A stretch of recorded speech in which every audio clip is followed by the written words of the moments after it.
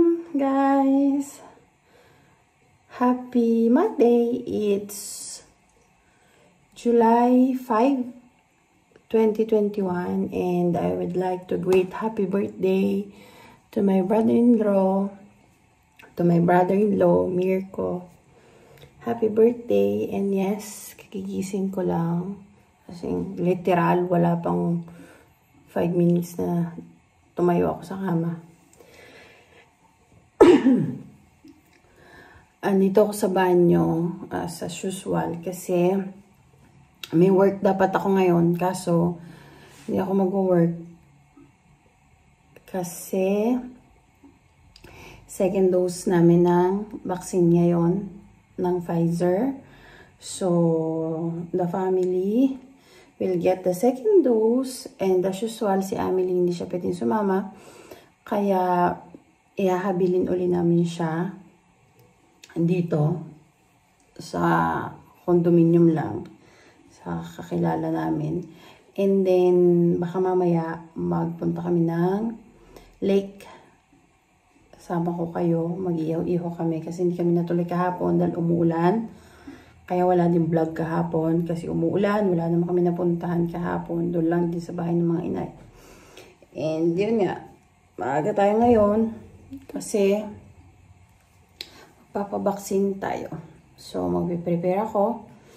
I will wash first my teeth. Yun ang una ko lagi ginagawa.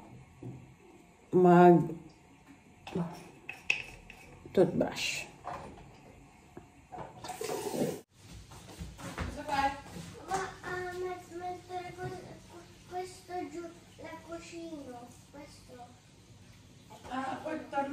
Okay.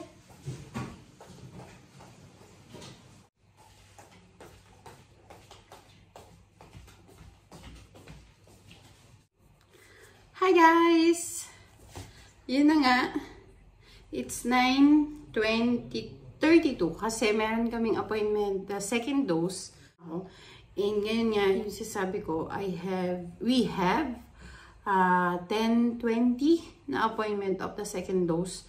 Kaya nagmamadali kami. And ngayon, magbibihis si Amelie. Magbibihis siya dito sa tabi ko. Nandito kami sa salas kasi yung banyo ay may tao. So, dito na lang siya magbibihis. And ipitan ko siya mamaya para neat naman yung buhok niya. And yun, inintay ko lang yung mga taong matapos. And we are ready to go. Kaya hatid muna siya ni Anthony. Anthony, meron tong gusto ko.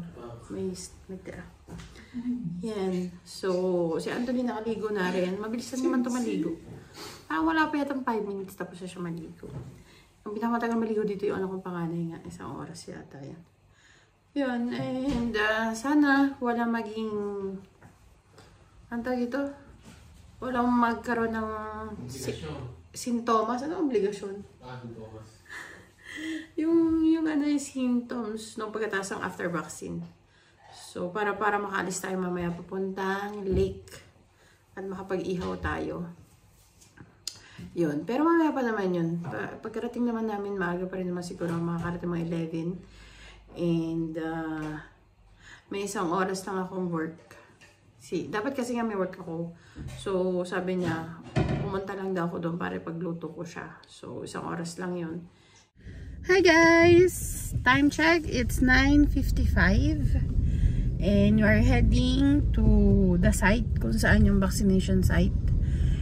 And yan. Ate, please say hi. Good morning. Yan. Wala na si Amelie at dapat dadalhin ni Anthony kaso kinuha na siya sa bahay namin. Kinaon na siya, ganun siya ka-excited na doon muna si Amelie.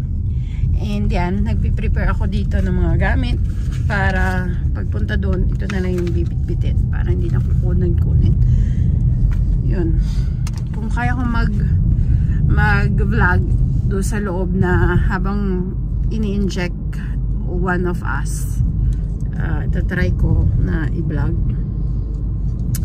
Yun. And see you guys later!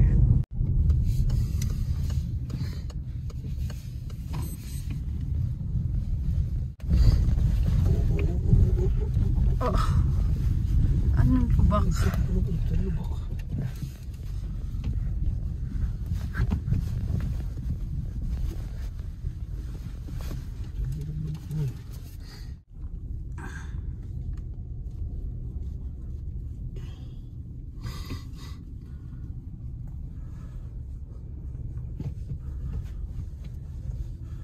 So, maraming tao.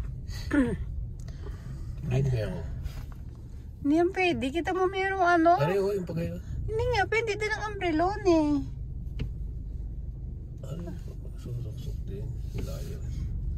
Kung ginaikot doon, hindi kayo doon nilalabas. Yan po, nagkakagulo kami sa parking. Parang walang parking doon. Ang dami naman. So, maraming tao. Ibig sabihin, magtatagal tayo. And we are here. Medyo malaylay yung lakarin lang. Maraming tao.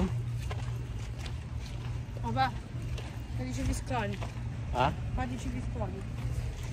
Yun lang, hindi ko alam kung makakapag vlog o makakakuha tayo ng quality ng konting clips doon dahil sobrang daming tao. And look.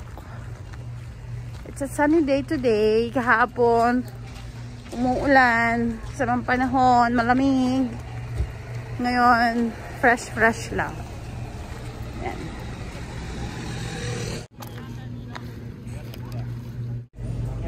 Allora, questo è il tuo e qui uno dei genitori 76. Ok, va bene, grazie. Ano number? Pero detto la signora, no? No, wala sinabi. Wala sinabi.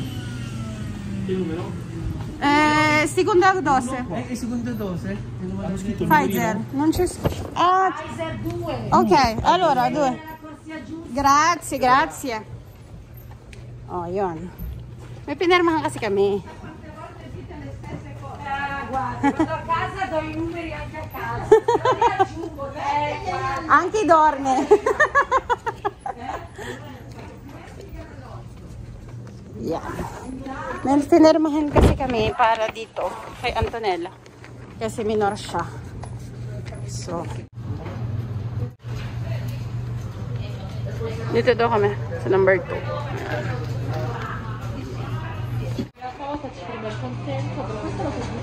Ah, ok.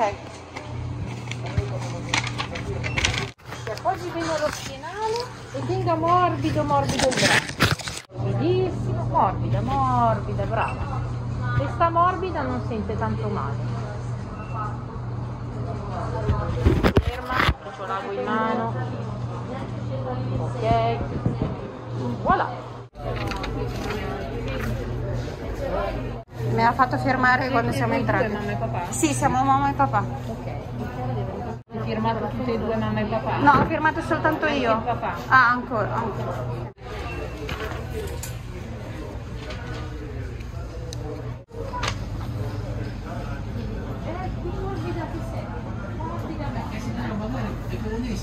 Ma lei è sinistra, usa la sinistra di più. Sì, sì, è mancina. È vero.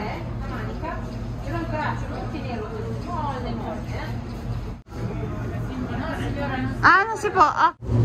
Hi guys, nasa waiting area na kami. 15 minutes and pwede na kaming umuwi. Yun, second dose. Wala naman naging problema.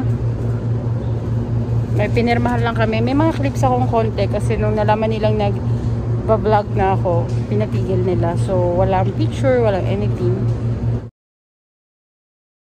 We are done. Our second dose are done. And we are heading home. Si Anthony magpapagupit lang siya. Si Antonella baka mag-aral siya. And ako, mag-work ako ng 11:30. 1 hour lang naman yun. Doon lang din naman sa condominium. And si Amelie, kukunin na ni Anthony sa kanyang Sa aming palang kapitbahay. Ano sa kanya? Ano, gusto niyo mag-almusal? Yes. Yun. It's 10:39. We got there almost 10. Saan ba? Ito, exit. You know, Shita. Diyan ka na Shita. Yan. Saan tayo mag-almusal? Oo. Ang init. Ibaba natin yung windshield. Yun. Ano sasabi ko? Yun. It's 10:39. Nandun kami na dumating kami siguro dito mga 10. And mabilis lang. Akala ko maraming tao kasi maraming sasakyan. Hindi pala lahat ng kanilang mga pintuan for vaccination meron ano sila, free sila. Kumbaga, ang dami nila hanggang 10, lahat 'yon gumagana. 10 na pintuan, lahat gumagana for vaccination. So, hindi naman kami nagtagal. Meron lang kami mga pinilapan para kay Antonella kasi minor siya. So, kailangan naming pilapan and pirmahan. Pinirmahan na yun. Namin dalawa ni Anthony. Pumirma din naman siya. Tapos, pagpasok namin sa loob, yun, okay naman. Tatanong sa'yo kung ano yung mga, yung tinanong pa rin nung nakaraan na bakit, kung anong allergy mo, kung asthmatic ka, kung ano iniinom mo, ganyan-ganyan. Okay naman lahat. Then si Antonella, nagpa-vaccine siya sa kanan kasi kaliwete siya. So kanan siya nagpa-vaccine. Kami ni Anthony kaliwa kasi kanan naman yung ginagamit namin. Yun, tapos sabi ko kung sakali daw magka-symptoms, pwede naman daw uminom lang ng parang paracetamol. Parang paracetamol. Doon sa Ibito San Silvestro? O saan tayo nagkakape dati? Doon lang tayo magkape. And naghahanap kami ng kape ngayon. Asa ba ako sa sinasabi ko? Yun, madalit sabi, nung binivideo ko na si ate para mabakunahan siya, sinabihan ako na hindi daw pwede. Pero nakakuha na ako ng konting clips doon sa mismong loob. Kasi last time, nung nagpa-COVID, nagpa-vaccine kami ng first dose, hindi ako nakapag-video sa loob mismo ng kung saan yung may nagtatype na babae, kung alin yung magtuturok sa'yo. Ngayon, meron ako nakuha ang clips bago nila sinabi. Anong lighting dito? Okay, nis ko dahil. Pero meron akong sumpa. Nandito na kami sa bar. And diniintay na namin ang aming cafe. And guys, kakape na kami. Kulang na lang ng isang brioche. And pauwi na kami. Nakapagkape na kami. It's 11:14 in the morning. Pauwi na. In 11:30 may work ako. Si Anthony magpapagupit.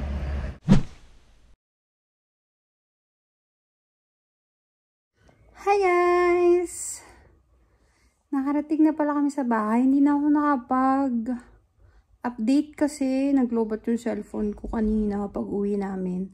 Pag uwi lang naman namin kinuha ko nga si Amelie. Si Anthony dumiretso sa pagupitan. Tapos ako, nagtrabaho na ako. And ngayon, dumating na. It's currently 12:37 in the afternoon. And kabababa ko lang galing sa work.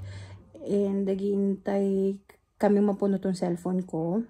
And paalis na kami. Pupunta kami sa lake.